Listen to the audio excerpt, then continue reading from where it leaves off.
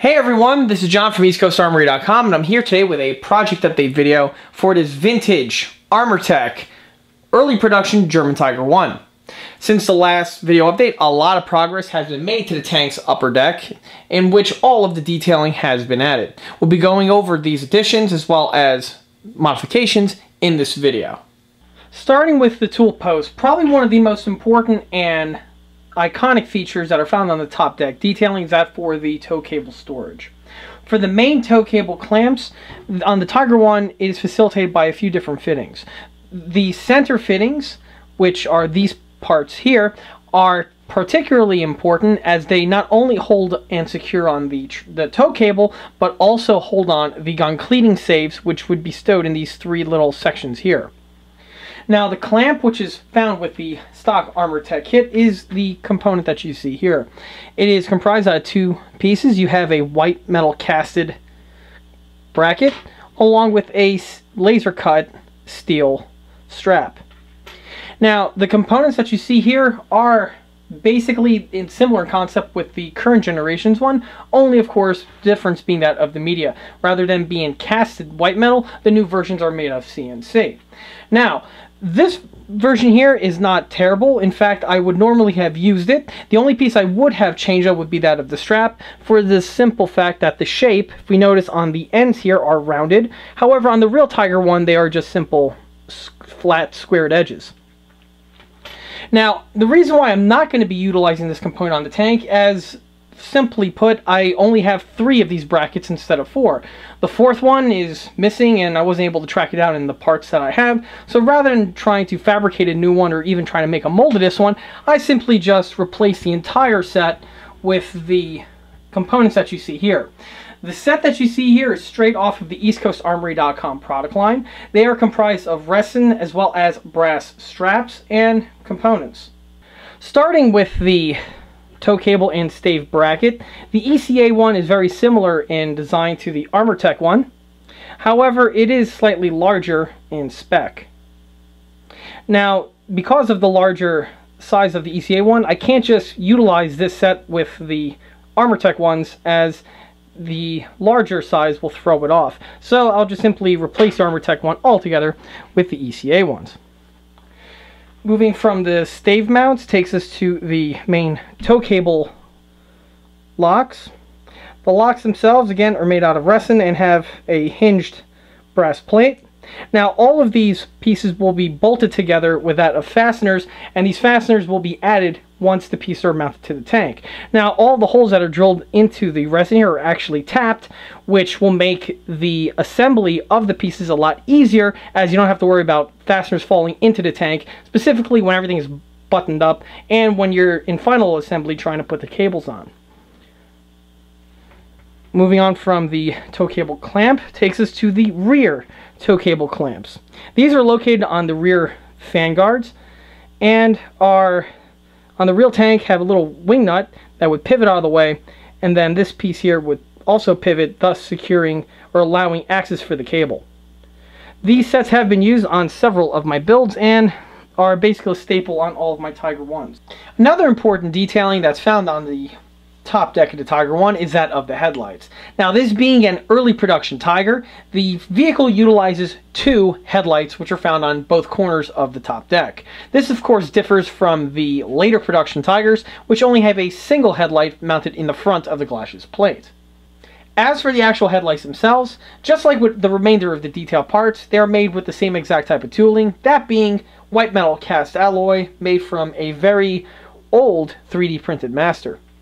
As you can see from the detailing, it is very basic in both its shape as well as its strap detailing. Now, one thing that's nice about these headlights is that they are hollow, so making them light is a relatively easy job to do. To fill in the back, we have here a laser cut steel disc, which simply gets placed onto the rear portion of the light. Now, rather than going ahead and utilizing these components here, the kit will be receiving the components that we have here. As for the aftermarket parts that you see here, these were supplied by the owner of the build, who acquired them from an aftermarket source years ago, before he was getting ready to start the build. As for the actual maker, I believe these pieces are from Steve Winston. And the reason why I say this is because I've seen many of these headlights before. These headlights are exquisitely detailed. They are all comprised out of casted bronze alloy, which are more than likely done with investment castings. They are pre-wired and have bulbs on the inside. As you can see, the Bosch logo is present on the casting, as well as all the fine little rivet detailing that we have. Now, what's unique about these lights is that you pop them open and you have access to the lens, which is molded in clear plastic, and you can see has very nice detailing present. These lights here are extremely recommended. Now, what's important and interesting to point out is that in the past, these lights here would have to be acquired aftermarket, just like the way you see it here on this table. However, since this generation of Armortek kits, Armortek went ahead and, as we all know, redesigned their kits frequently. However, rather than trying to tool up their own headlight, the Armortek kits these days literally come with the same headlights detailing that we see here. So acquiring these headlights for anyone that has a more recent rendition of the Armortek Tiger, or Panther or King Tiger for that matter, is literally not necessary. Not just the lenses and the headlights themselves, which are nicely done, are included with the set, but the set also contains the following details that we have here on the table. Here we have the armored covers, which are the second pattern, which have this angular shape to them. The earlier ones were more of a drum profile. However, these are just as accurate to use on this version of the Tiger One. Now, one thing that is supplied with this set that I have not seen with the more recent renditions is that of the cabling detail that we have here. As you can see, it also comes with a pre-bent rod that is shaped, and this rod here is to mimic the power conduit which emerges from the side here of the headlight and runs into the hull. In addition to the pre-bent wiring, they also come with little clamps which are used to fasten the conduit to the top deck. From what I've seen on the more recent renditions, and as well as from ordering from Steve direct, I don't believe these are supplied with the headlights anymore. However, I might possibly be mistaken, but I do know that with the one supplied with the Armortek kit, I have not seen these details supplied. Some of the other hull fittings which also need to be added to the tank at this point is that of the fire extinguisher, the jack block, as well as the antenna base. These components that you see here are the original kit supplied ones. Starting with the antenna and the antenna base. As for the base, it is basically just a nylon machined plug that is threaded, which you bolt to the inside of the vehicle. As for the antenna, that is facilitated with this component that I have here, which is a long brass rod, which is covered and concealed inside of a large, long shrink tubing sheath. On the end there is a fastener, and the idea for this is that you actually slip it into the faux antenna base, to which then with an eyelet you go ahead and thread this to the tank's external antenna. Keep in mind, when these tanks were developed, the 2 GHz radios were not nearly as prolific as they are today, and they were using a standard radio, to which you need to extend the radio outside the model. As for the jack block, the block itself is a piece of what looks to be Formica. It is a solid block of the material, and overall it's actually not too bad and can be worked with. The strap detail is literally just a bent, laser cut steel strap. Simply fits over the piece like so, and it's held on the deck with 2 fasteners. As for the fire extinguisher, that is facilitated with this piece here. It is your typical white metal casting with very basic detailing indeed. and it is a hefty unit. Now, rather than utilizing the parts that you see here, they will be replaced with the aftermarket components that I have right here. Just like with the other parts that I mentioned, all of these components that you see here were supplied by the owner of the tank, which he again acquired many years ago. All of these components that you see here are from 6-scale icons, which, as like I mentioned in the grill work video, was a company making very high-end, beautifully made detail upgrades for German tanks in 1/6 scale. However, a number of years ago, the owner did pass away, regrettably, to which then the company was then, and all the assets were sold off to Field of Armor. Field of Armor does have all these components. However, as for pricing and availability information, that would be best by contacting him through the email address listed below, or also stopping by the website with the URL, again listed below and in the video listing. As for the original 6-scale icon parts, they are marvelous. They are extremely nicely done. Starting with the fire extinguisher, compared to the original stock Armortek piece, the detailing is quite evident. The 6-scale icons unit is made out of a hollow aluminum tube, which is pre-assembled, and the part literally came like this out of the part bag, which I have on top of my table. The piece is comprised out of really two components. You have the main body and fire extinguisher, as well as the end cap, which is a white metal cast piece. As for the fire extinguisher, it is actually removable, and the mount itself is functional. Starting with first this little hinge plate. Let me get this in focus. There we go. It pivots out of the way. These straps are made out of photo etch brass, and the piece lifts directly off. Little handles are also made of photo etch, and everything you see here came pre-done. There was no assembly of any sort required on the components that you see in this video here. Moving from the fire extinguisher takes me to the jack block. As you can see, the 6-scale icons one uses a block of wood as opposed to Formica. And he also goes ahead and adds the strengthening strap with, if you notice, all of the rivet detailing which is present, as well as the little lift handle. In addition to that, his strapping system is that of a prototypical design, which is what you would see on the Tiger 1, which consists of a hinged bracket, as well as little corner pieces which help secure the block and orientate it on top of the deck of the tank. As you can see, it's still mint in the packaging and has been sealed up since probably about 2005 or so. Comparing it with the Formica block, the quality should come right through the camera.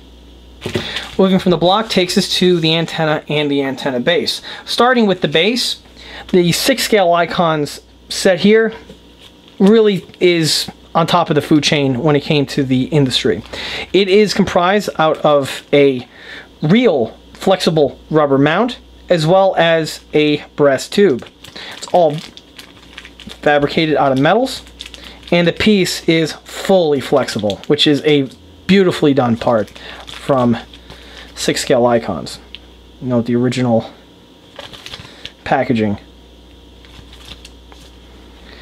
As for the antenna, just like the antenna base, it is highly nicely done and is very nicely machined. It is all brass fabrication. You can see the little clamp detailing with a little miniature functional wing nut. Now the piece is a little banged up and bent from years of clunking around the parts box. However, this is all going to be straightened out once ready for installation. And of course, another very important bit of detailing needs to be added is that of the bow hatches. The bow hatches that were supplied with the Armortek kit are in this bag or envelope over here, and this is the original envelope that they would have been shipped in. And there go the parts. The Armortek hatches were comprised of 3 pieces. You have the actual hatch itself, the pivoting hinge, as well as another hinge component which would have been found in one of the other part bags. As for the pieces, like you clearly can see, it's made of the same white metal cast alloy which has been seen before. They are pretty hefty in size.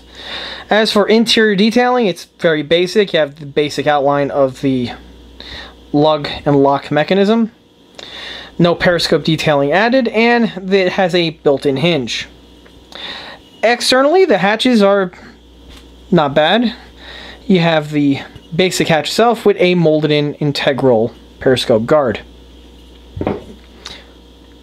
Now, rather than using the kit hatches, I went ahead and in their place we'll be adding a set of aftermarket hatches from, again, 6-scale icons. Like what was mentioned with the other parts, these were another bit of detailing which were supplied by the builder. Now, before I go into the 6-scale icons parts, it's important to point out that these hatches here are also no longer in production and no longer supplied with the Armortek kits. In their place, I believe that the hatches are white metal castings from the aftermarket company Armortek, which is another very high-end aftermarket company, and I've used several of their components on many of other of my builds that are found on the video listings as well as posted on eastcoastarmory.com. And their pieces are definitely a lot more advanced compared to these basic ones that were found on these first generation kits. As for the 6-scale icons hatch, they again are really stellar and just showed you just how much quality were in their parts during their heyday. They came packaged in a box like you see here. This is all original. Opening up the box, has some bubble wrap, and we can see the components.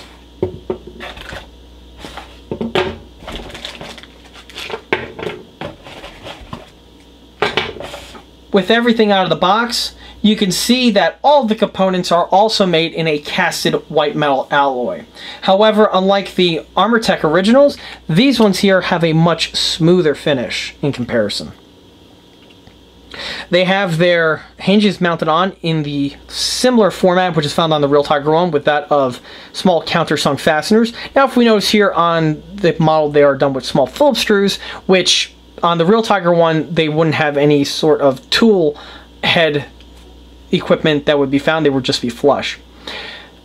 That aside, you can see the interior detailing. You can see the locking mechanism, which is full function. All of the brass is done with photo etch brass, and these pieces came, again, pre-built like you see here. Even if we notice on the hinge mechanism, it has its stop block. It has the small little fasteners, and you can even see the little retaining washers, which still need to be orientated and bent down by the builder, namely, which will be myself. Same thing also is found on the opposite hinge, or opposite hatch for that matter. Going on to the hinges, which are miniature works of art. The hinges, again, are all made out of white metal. They have their little hatch retaining latch function, and the pieces, if I can get into frame, you can see are actually really spring bound with miniature springs. Very impressive bit of engineering. As for the rest of the detailing, you can see that the pieces also have their counter opening springs found with the detailing. Now, the springs that you see here are not actual real springs. These appear to be that made of coils of solder, which were spooled to give the illusion that they are actually really springs. However, the detailing is, again, top-notch all the way around. Moving on from the hinges takes us to a little bag that has the remainder of the detailing. With the bag open, I could reveal the contents. We have 2 lengths of small black rubber tubing. This detailing here is going to be that of the actual rubber gasket, which is found on this portion here of the hatch. I mean, again, just top-notch all the way. The periscope guards, which are molded in the same nice white metal. Another bit of detailing that was supplied with the kit that will be added is that of the periscope inserts. The periscope inserts are probably even just as nice in quality as the hatches, but more than likely a lot better. First, we have the little protectors for the portions that are on the inside of the tank. They are actually molded and casted in a rubber.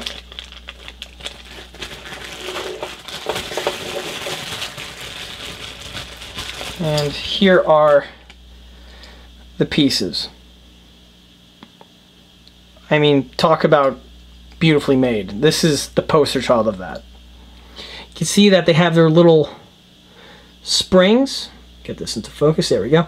You see the little pivoting springs which are found on the part that swings open. The reason why they have these springs is that in case you break a prism, either get shot out or damaged in combat, you can swing this out of the way, remove the prism, and replace it. A similar feature is also found on American AFV. On the German versions, they are held on with little wing nuts. Which, if you could bear with me here. These are very stiff. They've been in this position for a long time. And they swing out of the way. The 6-scale Icon German AFV periscopes were the best ones offered on the aftermarket scene for 1/6 scale AFV. And here goes the hatch, now fully assembled, painted, and is ready for installation. The other hatch has also been painted and weathered, and currently has been mounted to the top deck of the tank.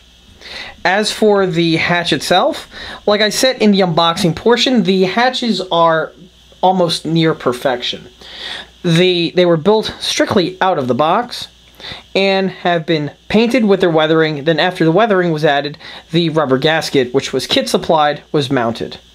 As for mounting them to the tank, this will be facilitated by 3 little fasteners, which will be mounted to these 3 locations that we have here.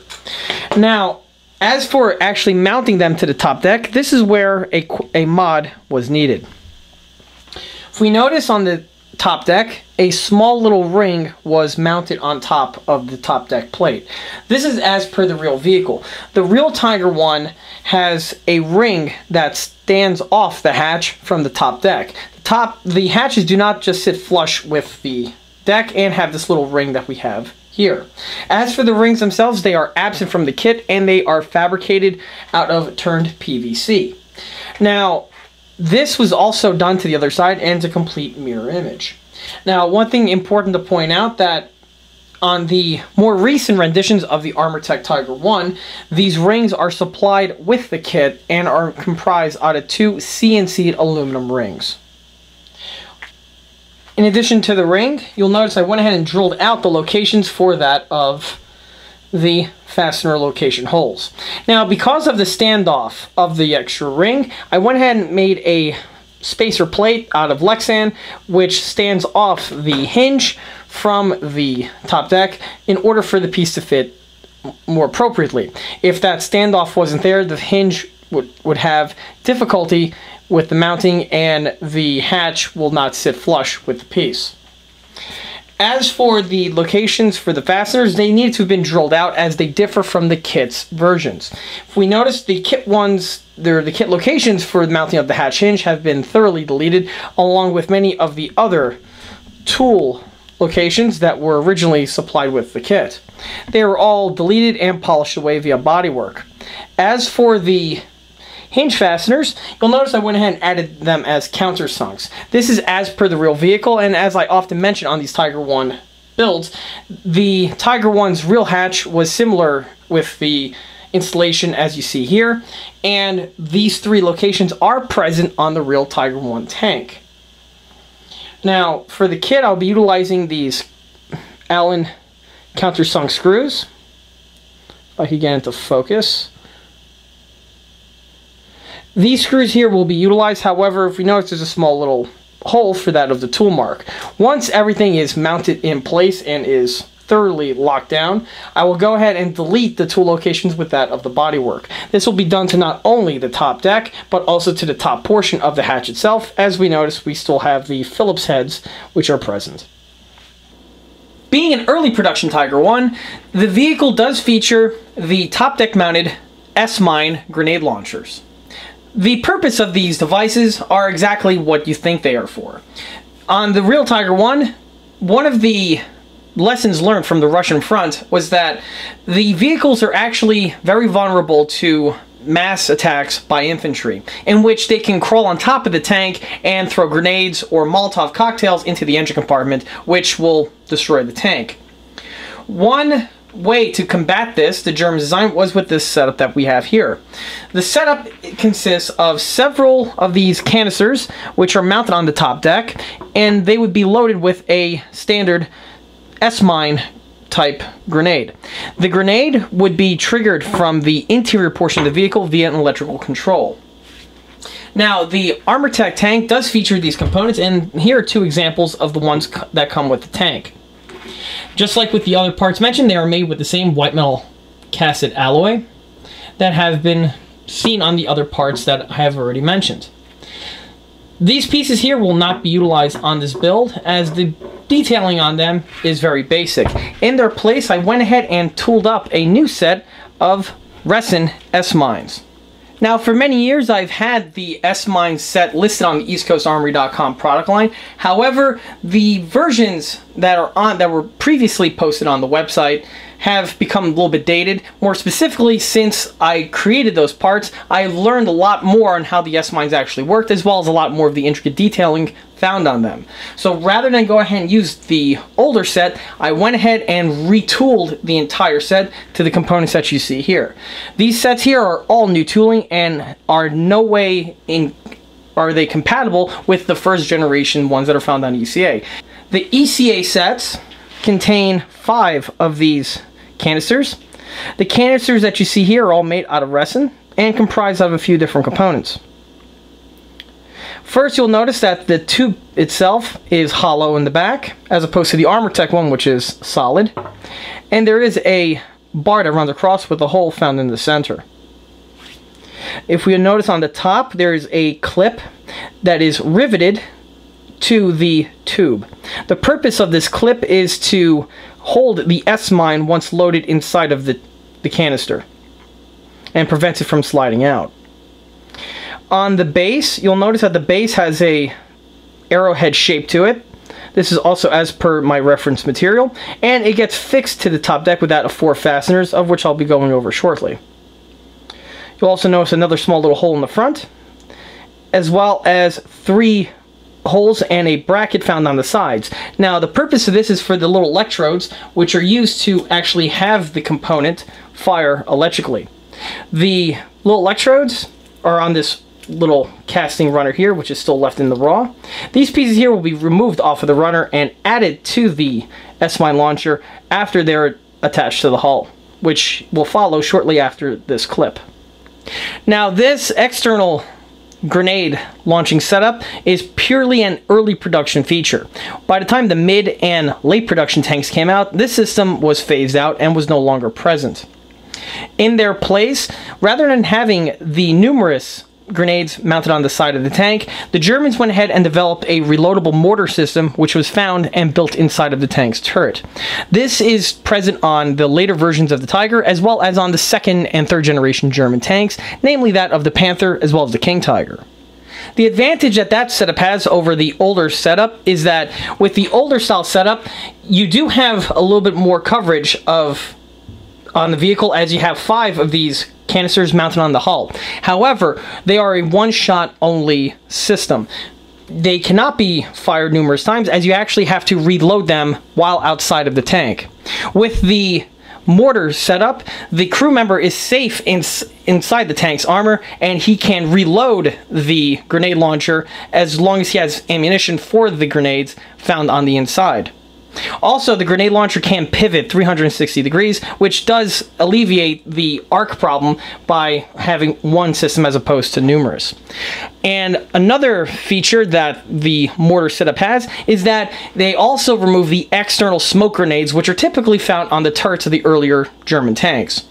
With the smoke grenade, you could, just like with the S-mine, you have a canister which you just load inside the mortar and launch it. And it gives you the same benefits as what I mentioned before with that of the S-Mine. And here's the top deck with the last of the welds now added.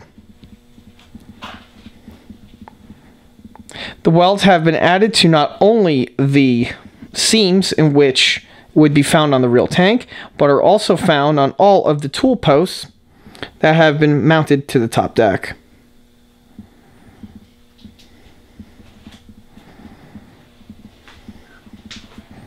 As for the welds, they are done in my usual format with that of sculpted epoxy. First thing to point out is, just like on all the other Tiger One builds that I build, the top deck has its center weld bead in addition to the ones found around the edges. The reason for this is that on the German Tiger One, the top deck was not one continuous plate. In fact, it was made from a mosaic of pieces. For the main hull section from the fighting compartment, it was comprised out of two plates that were mirror images of each other that would be welded together in a jig. These welds are found on the model and should be found on all Tiger One variants. And here we can see all the tool posts now mounted to the tank. The tool posts are mounted in a way which is that of an early production Tiger. The tool posts differed slightly with the later production units. Where this is key is with this device over here. The purpose of this clamp is to hold down and secure a rectangular steel plate. What this steel plate is, this is the cutoff for the air intake which is found on the engine deck. When the tank was originally developed, as we all know, it was originally designed to snorkel. Well, when the tank would snorkel, you would go ahead and remove the air intake which was found on the engine deck, or in this case with an early production unit, the Feifel Y air intake. Obviously this is not going to be very watertight, and water could go into the engine compartment, which can cause problems very quickly. The Tiger was designed that when you would prep the tank for snorkeling operation, you would remove these fasteners here, remove the Feifel Y, and then bolt on this rectangular plate. The rectangular plate would go ahead and go in this section here and seal off the engine compartment from the water pressure. Now, once the tank was done with the forwarding, as soon as the crew had a chance, they would go ahead, remove this steel plate, and reinsert the Feifel Y. When the piece was not being used, it was stowed in this section over here. Now, this bit of detailing here is not part of the Armortek kit, nor was it supplied from the 6-scale Icons detail sets. It is all fabricated by myself. As for the materials, I used a steel strip for that of the actual clamp, and for the mechanism itself, it's all comprised out of Plastruct sheet strips of plastic. The fasteners you see here are mounted directly to the top deck, so they shouldn't fall off during the construction and should stay permanently in place. Another bit of detailing that was added to the model was that of the antenna storage tube. The purpose of this device is exactly what the name implies, and it's to store the antenna when not in use. The antenna base would stay mounted on top of the top deck, and then you would pop off a cap and slide the entire antenna in this location, and it keeps it safe from the elements. As for the detail itself, this was not part of the Armortek kit, nor was it supplied from 6-scale Icons, and the components totally scratch built. For the materials used, for the main body, it's that of a brass tube. Steel strips were bent and soldered into place. As for the two end caps, these are turned out of resin. Now, the entire tube is then bolted directly to the side plate of the vehicle. It is not mounted to the top deck. Mounting the tube on the side is actually very beneficial, not only for detail-wise, as it is found in this location on the real tanks, but for this RC tank, it's also very handy in that due to the way the deck has to come off the tank, by having the tube stowed on the side over here, it prevents it from getting damaged from trying to maneuver this heavy plate and fitting everything in place. With this view here, you get a good look at the way the S-mines are mounted on the tank's hull. The early production Tiger One used 5 S-mines total. 2 would be mounted in the front, 1 is mounted in the rear middle portion of the hull, and the last 2 would be mounted on the corner tips of the rear. Currently, the top deck versions have been mounted. However, the ones on the rear are still being finished off, and they will be added by the next video update. As for the S-mines, one thing that's very interesting about the early production Tiger 1 is that there are two mounted in the front which face forward towards the corner. There's the two in the back which face outward. And then there's the one in the middle that faces directly straight towards the left-hand side of the tank. But for some reason, there was never one fitted on the reverse side. Which is very interesting, the fact that the Germans purposely left this area exposed without any sort of protection from the S-mine. Of course, this would all change with the mid-production units when they went with the swiveling S-mine / smoke grenade launcher that was fitted to the later versions of the German tanks. Moving our way to the tank's headlights, the headlights have been mounted to the model and are fully functional. The components you see here are the ones that I shown in the previous scene. Only here you can see them now fully assembled. Here we have the conduit cap, we have the actual conduit, a conduit clamp, and the light itself. Now the headlight itself was not just simply bolted to the top deck. Rather, the headlight was bolted to a steel plate which was welded to the top deck. This detailing was installed on this model here. You can see the weld beads that are around the headlight. This is not making contact with the light itself, but is actually that of a styrene plastic sheet which simulates that of the boss or the mounting plate which would be found on the deck. The same type of procedure was also done to the S-mines as well. The S-mines had these two little straps in which the S-mine would then bolt onto. Now, the headlights are fully functional. However, I had to change them from the original. When I was installing one of the headlights, I had an issue where I accidentally snapped the wire that was used for the bulb. With the wire snapped, I had to replace the entire bulb with that of an LED. Now, since I had to convert one of the headlamps to LED, I might as well had to do that to the second one as well, just to keep it balanced. The LEDs in the long run are a lot better than the bulbs as they have better performance and better longevity. Everything has been patched into the tank's circuitry, and I'll go ahead and test the lights. First, I'll turn on the radio. And now I will turn on the tank's main power.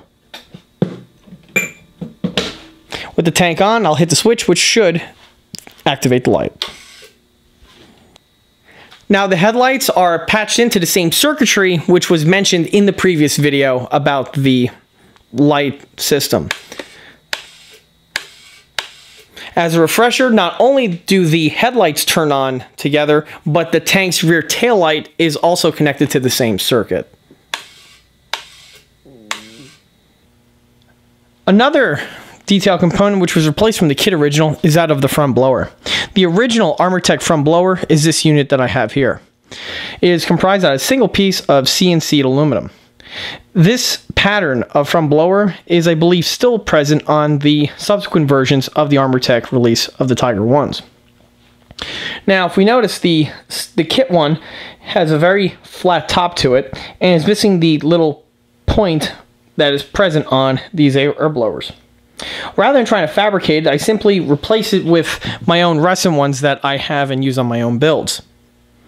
The unit was a simple drop-in installation and was a straight replacement from the Armortek kit original.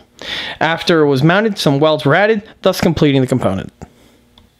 Now, like I said before, pretty much all of the tools have been added to the tank with the exception of one. And right here on the front nose of the vehicle, on these earlier production tanks, there would be that of a very large shovel. The shovel was not found in the parts box from 6-scale Icons, so this piece will have to be fabricated. This piece will be fabricated by the next video update as well. With these details now out of the way, this is a huge step with getting this tank completed. With the smaller pieces that I mentioned that still need to be completed once added, the only thing that remains is that of working on the tank's turret, which will all be discussed in the next video update. And with that, that concludes this project update video for this vintage Armortek early production German Tiger 1. If If you like this video, stop by and like us on Facebook, where there are more photographs of this build that have been posted since the project start. Also, don't forget to check out eastcoastarmory.com for more 1/6 and 1/16 scale builds and detail components. Thanks for watching.